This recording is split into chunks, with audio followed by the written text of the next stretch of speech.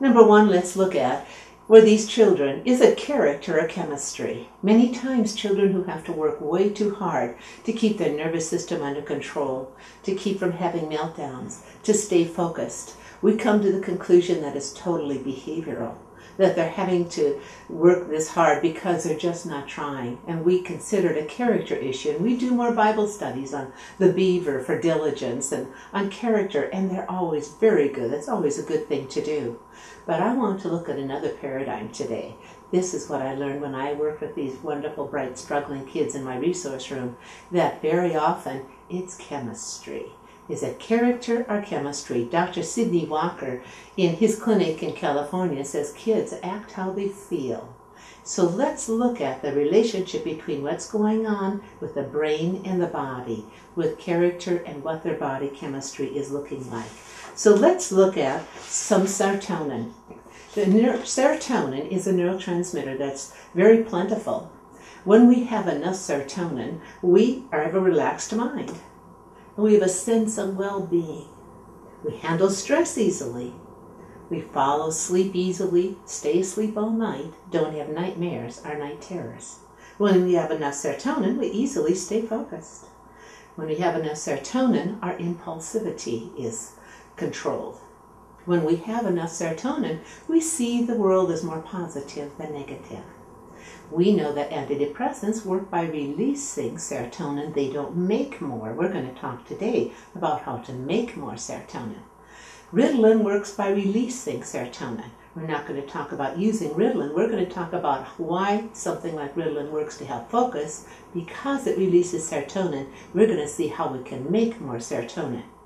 So if a child is low on serotonin, let's think of our children with sensory processing problems, where everything bothers them, tags and noises, and have to put their hands over their ears. They don't easily handle stress, do they? So serotonin is such an important neurotransmitter, we ask ourselves, if they're low in it, why?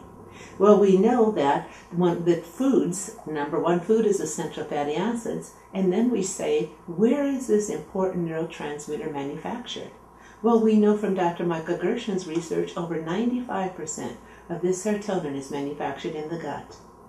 So the gut releases it and then creates it, manufactures it, and the pons center of the brain releases it. So then we're going to say, oh, what did we do to that child's gut? What did we do to the manufacturing plant? Dr. William Crook, in his book, Helping the Hyperactive Child, finds that over 85% of children who later on had attention and behavior and sensory processing problems had multiple ear infections when young. It's not the ear infections, it's the antibiotic use that changed the gut flora. And that's what we talk about in this CD set. How the child's gut flora gets changed and how then the manufacture of serotonin is greatly impacted and how we can reverse that at home. After getting my master's degree in special education and working there for many years, I went on and became a nutritionist because I found there's a trump card. There is something that is more powerful than all the different learning strategies I could come up with, and that is how the child feels, what's going on in his nervous system. I saw that many of the students in my class were on medication. All the medications were aimed at releasing and increasing the amount of serotonin available to this nervous system.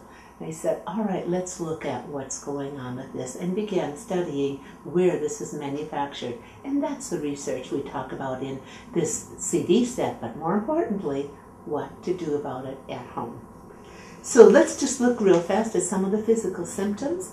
If a child does have this yeast or fungus overgrowth, if they ever had thrush as an infant, that means the white tongue, that means they have the spore in there and that wants to overgrow, and that tends to greatly reduce the amount of serotonin available. If they ever had an allergy to antibiotics, that means that they tend to have that yeast overgrowth.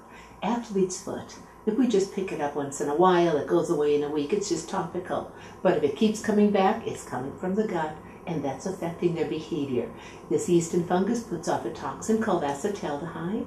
Acetaldehyde causes the nervous system to be in disarray and disequilibrium and makes them spacey, irritable, upset.